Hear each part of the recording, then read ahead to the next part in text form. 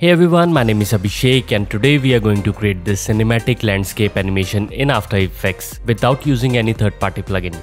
So let's begin.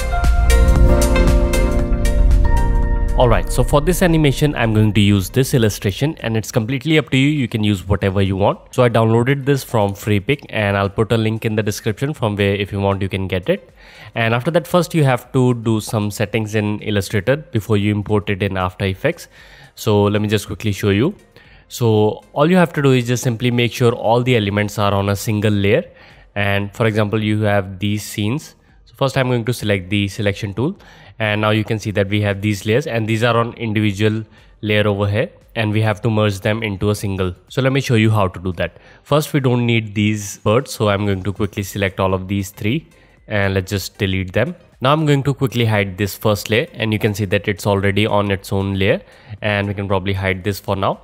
Now I'm going to select the selection tool which is already selected. Now you can select one of these layers, then hold down the shift key and you can select all the layers that you think are on the same level. So you can see that this and these plants, all these can be on a same layer and you can see that all these are highlighted over here. So let me just quickly select them and let's move them close to each other. After that we can select all of these layers and let's go over here and you can select this option, collecting new layer. Now if I disable this you can see that all of these are on a single layer, which is exactly what we want. Now let's do the same thing for other layers as well. So let me just quickly hide this and now I'm going to select this and these small trees over here as well. So just hold down the shift key and just keep on clicking them and it will highlight all of these layers. Now you can see that they are over here and I can just simply select all of these, then again go over here and collecting new layer. Now you can see that we have this on a single layer and all the other elements are already in a single layer, something like this. So we are going to leave them as it is. Now before we import this we have to just quickly arrange the layers. So this one will go over here. And let's take all of these layers out of the group, something like this. Now we can select the object and let's select this option and from here we can select release to sequence layer. Now you can see we have all these different layers. Now let's move them out of this object and we can probably delete the object as well. So this is the basic structure that you need in order to have this animation working. So after that you can save the file as an Illustrator. So go to save and just click on save. Click on OK. Now you can see that now the file has saved and you are ready to import it in After Effects. So here's the file that I'm going to import in After Effects. So just simply select it and drag it inside the After Effects and it will ask you this. Just click on OK. Now if I open this comp, you can see that we have all the individual layers over here. Now the first thing that we are going to do is just create a new camera. So right click, new camera, just click on OK. It will give you an error. Just click on OK. After that, just right click and let's create a null object as well.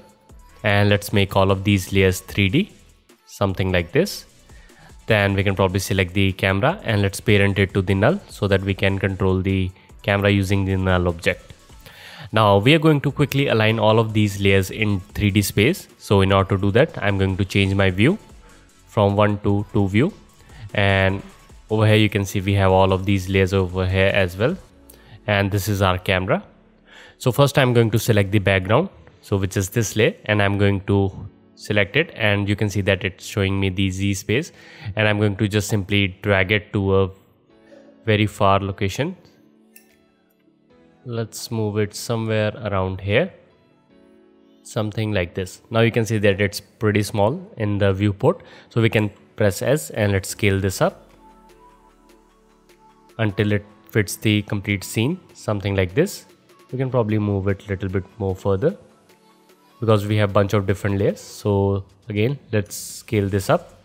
So we have to do the same thing with all of these layers. So we have this layer, which is this mountain, I think. Yeah, it is the mountain layer. So we are not going to do it now. So I'm going to select this layer. So this is the sun. So I'm going to probably select this and let's move it somewhere close to our background. After that, let's scale this up. Press S and let's scale this up. Something like this. You can also select this and let's move it up in the Y space, something like this. Now let's select the second layer and again let's do the same thing. So this is the cloud and let's move it somewhere around here. After that press S And let me just quickly scale this up, something like this, and let's move this up as well, just like that. And just keep on doing this with all these layers. So there you go. Now you can see that we have arranged all these layers in the 3D space. So let me just quickly switch back to the one view, and I can select the camera tool and we can zoom out, and now you can see that all these layers are in 3D space, something like this. So we can easily animate them. So let me just quickly reset the camera by pressing Ctrl Z. Now you can see that if I select the null object, I can easily animate it. So let me just select this, press P for position, and now if I move the null object, you can see that we have this really nice parallax between the layers, which is exactly what we want. So we can start animating them. So let's move to somewhere around here. Let's add a keyframe for the position, and let's go to the beginning, and I'm going to quickly zoom in using the Z space, something like this. And also I'm going to move its position to the up, something like this. And now you can see that we are able to see the black background, which is because our background is not scaled enough. So either we can just simply select this and let's scale it quite a bit, something like this. Select the null object and we can continue moving it, something like this. So now if I play back, here you can see we have this sort of animation. Let me just quickly select all the layers and press F9 to easy ease them, or you can right click keyframe assistant and easy ease. After that, let's go to the graph editor, and if your graph looks different, then make sure you are in the edit speed graph. Let's select this endpoint and let's move it to somewhere around here. Now if I play back, here you can see we have this really nice cinematic kind of reveal, and we can do a couple of more things. We can just add a little bit of movement in the x-axis, something like this. So it will add more parallax to the motion, just like that. Now there are a couple of more things that you can do. If you want, you can animate all of these layers individually as well, so that they have some secondary animation in them. So for example, I can select the clouds and I can press P for position, and I can animate them in the background. So let me just quickly move them somewhere around here. Let's select them, press F9. And we can do the same thing in the graph for these as well. So now you can see we have some secondary animation in the clouds as well. So we can do the same thing in the white clouds as well. So again, press P. Let's add a keyframe. Let's move it to over here. And in the beginning, we can just move them to different directions, something like this. Then press F9 and let's change the graph. So now if I play back, there you go. Now you can see we have a little bit of secondary animation in the background as well. So in the same way, you can animate all of these layers individually. And at last, we can add our text. So let's select the text tool and just click wherever you want. After that, you can type whatever you want. Let me type motion nations. So I think yellow colors is looking fine. So I'm going to quickly align this. And let's select this and make this 3D as well. And now if you move around, you can see that we have this very nice cinematic movement along with our text as well. So we can probably select this and let's scale this up.